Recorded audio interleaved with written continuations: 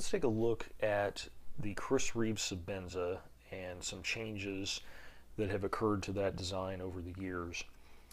What we've got here are 4 different examples of Reeve Sebenzas. We've got a regular down here at the bottom, this being the oldest design among these 4. We've got a classic here, Sebenza 21, and then a Sebenza 25 up top. So they rank from oldest to newest going up. The regular, and I may be incorrect on some of these dates, so if I am, feel free to leave that in the comments and correct me. The Sebenza regular, I believe, was made from 1996 until 2008. This is a 2006 version. The classic was released in the year 2000, and it was made alongside the regular until 2008. And then the 21 was released in 2008, and both of these were discontinued at that time. And then the Sebenza 25 was released in 2012. The Sebenza 25 is no longer made. It was only made for a few years. And it's essentially been replaced by the Inkosi. I think is how you pronounce that name now. All of these knives were available in large and small versions. These are all large versions, with the exception of the 25. It was only available in the large, but the Inkosi now comes in both a large and a small version. There was a Sebenza before the regular that was just the Sebenza, and then they changed the design. And from what I've never handled one, I've never owned one, but from what I understand, that was very close in design to this classic. And after they released the regular, a lot of people like the regular and still do, even though it's not made anymore. It's a pretty sought-after item for a lot of people. But a lot of people preferred this design to the regular, so that's why after a few years, Reeve brought this classic out and released it, so that people would have that option to go back to the older design if they preferred that. And there are just subtle differences between the 21 and the classic, and I did another video. I'll put a link to that where I actually compare those two with some of the just subtle differences between them. But there is a pretty big difference if you look at the regular and the 25 as compared to these two. So we'll just kind of compare and contrast. I'll just kind of talk about them some of the differences that I'm aware of, and I'll maybe pull some other versions from off camera here to do a little bit of comparisons with smalls or something. But first of all, the regular, you can see real obviously this handle is much different than any of the others. It has some like scalloping or jimping, I don't know what you want to call this down here, as opposed to this large finger choil on the 21 and the classic. Now I just got this yesterday, and I have a couple other regulars. I haven't owned them for all that long. I gotta say that in the large at least, I greatly prefer these to this. I don't know, this just, I can see where this design would fit a wider variety of hands than this does, but for my hand, I greatly prefer these, with the 25 being my favorite ergonomically for my particular hands. But yeah, even aesthetically, I think I prefer that.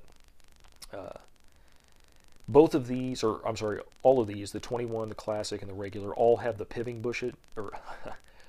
bushing pivot in here. Pivot bushing, dang it, I'll get it right here in a second. Pivot bushing in here, which is like a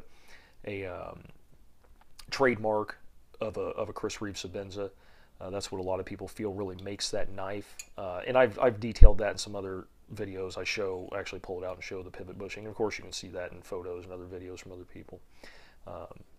But I do like the pivot bushing. I think it's a great feature of the knife. The 25 does not have that. That has a more standard pivot where there's no bushing there, and it just has a couple of washers, and then as you tighten this pivot screw down, it clamps down on the blade, and you can vary how tight or loose the action on the knife is. The Sebenzas, you tighten them down on that bushing though, and you don't have to worry about anything else. So yeah, the regular, I don't know. I'm not digging it as much for a user. This is just a collection piece for me, though. I'm not going to use this knife. I thought I was going to buy it and maybe use it, but they're just. I just don't think I'm going to do that. You can see that the blades are pretty different. These two blades are very similar between the Classic and the 21. I don't know that there's really much of a difference, if any at all, between those, except for maybe you've got your grind here is maybe a little bit different in that area. But the blade on the regular is more of a, you can see it kind of drops off very sharply right here. It slopes down and then drops off a little more sharply right in there, where this is more of a graceful, gradual decline down into the point. And I would say also the belly on it's a little more abruptly radiused right in through here. Actually, I would say that the regular blade is a little more similar to the 25. The 25 still slopes down pretty gradually, but I'd say with its belly and stuff, it's a little more similar to the 25, if I had to say.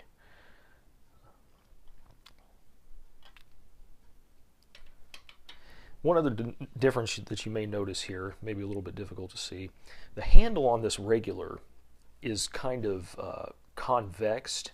It has a slight arch outwards, like into your hand, where on the 21 and the Classic and the 25, all of them, the top portion of that handle is concave. It slopes downwards. And one thing I had noticed when I was just messing around with some of these knives today, which I found to be kind of interesting. I don't know, you may or may not find this interesting. Well, here's an example of a small regular and of a small 21. And if you take those and you put those back ends together, they actually mate up. So you'll see you can't see any light between them. So the radius on this that kind of comes outward and the radius on this that goes inward seem to be about the same, the way that they made up there. And that's just something that I happened to notice. I was just messing around with them and I was like, hey, I noticed those handles are different. I pushed these two together and yeah. So I don't know what at Chris Reeve I guess they did some ergonomic testing or something and they found that taking that radius in the opposite direction yielded better results. I don't know. It's kind of an interesting side note. But yeah, overall, my preference is for these knives over the regular at this point. And some other, this is another, so I had, for regulars, these are the 3 regulars I've got. This guy down here, this 2006, this is a 2009 limited edition, and this is a 2000 of the same limited edition. This is a large, obviously, and this one up here is a small, and these have the Tanto style blades on them. One thing I was a little bit disappointed in when I got this one, on these regulars, there are these lines around the outer edge, at least on these older ones, that go all the way from there back to the other end here. This newer one didn't have that, and I like that. I like any kind of little details on a knife that add a little flair to them, just something a little bit different. So I was disappointed to see that the lines weren't on this newer version of the regular, but that's all right. This regular has S35V steel. This one is a BG42. Both of the limited edition regulars I have are BG42 steel, which I guess a lot of people covet that steel too. A lot of people really like that, and that seems to kind of demand a premium on the secondary market. Now you also notice here that the fasteners, these are the female sided threads for the handle screws. You'll notice that with the regular and the Classic, the heads on these are just solid polished. When they went to the 21, they have hex heads on both sides now. So on these, you've got hex heads on the opposite side. And on the 21, they have hex heads on both sides. Same for the 25. It has hex heads on both sides.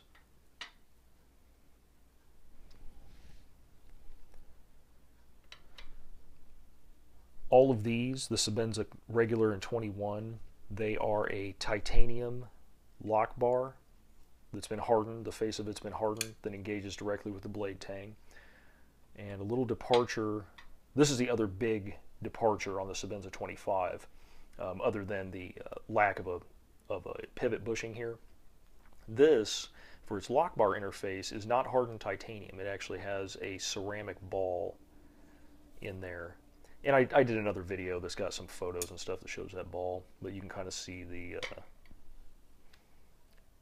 you can kind of see it in there. You're really seeing more of its detent hole there. That ceramic ball acts as both the detent and the lock bar interface. So there you can see it coming out of the detent as that lock bar rises up.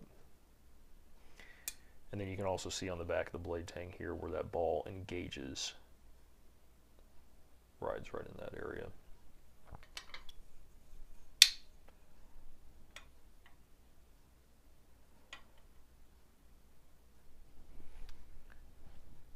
And of course, you'll notice some differences in that these are plain blades on the 25 and the regular. On the classic, I just didn't have any examples of plain bladed 21, or plain handled, I'm sorry, plain handled 21s and classics, in large anyway. This is just, this is known as a Sebenza, a Wilson Combat Special Edition on this 21, and then these are micarta inlays. Both of these come in just the plain titanium handle as well, so that's not a variance in the model as far as 21 classic and such. That's just a different version of that knife. And on this guy,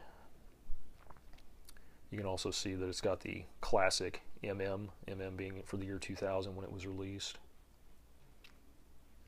I really like that. I think it looks pretty cool. But it's kind of a general look at these knives and some differences in them. Let me pull out, this is a newer regular, and its thumb stud is like the one on the classic. I will pull out this small regular here to show this older thumb stud.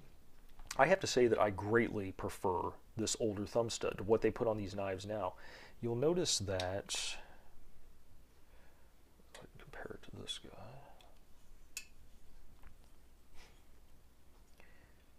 If you notice, the ledges on these are much sharper. These catch your thumb much more easily on this old design. You can see these are much more smooth.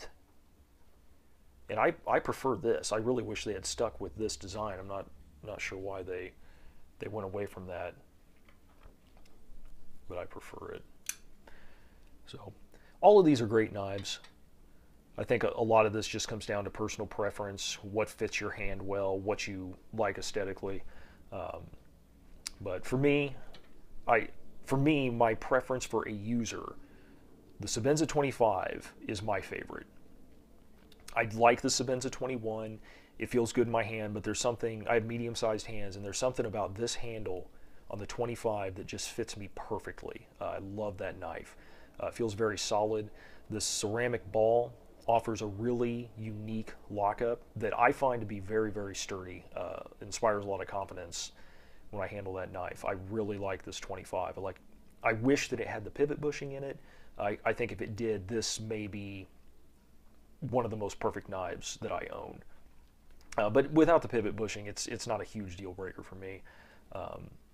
And the 21, the classic, all these are nice too. But for a user, this guy I really like. And I have a small 21 that I carry as well. So my user Chris Reeve Sebenzas are this 25, and then I have a small 21, just a plain version. I don't have it next to me right now, but so yep. I guess that's pretty much all I'm going to ramble about on these knives for now. Just kind of wanted to give a view of them, maybe for some people that hadn't seen them side by side, or were kind of curious about some differences between the different models, or what it means when people say a Sebenza Regular, a 21, or a 25, a classic. Also, and just as a side note here, this is called the Sebenza 21 because it was released 21 years after the original Sebenza. And then this is a Sebenza 25 because it was released 25 years after the original Sebenza was released. So if you have any comments or questions or whatnot, feel free to leave them below, and I'll take a look at them as I get notified. Thanks for watching.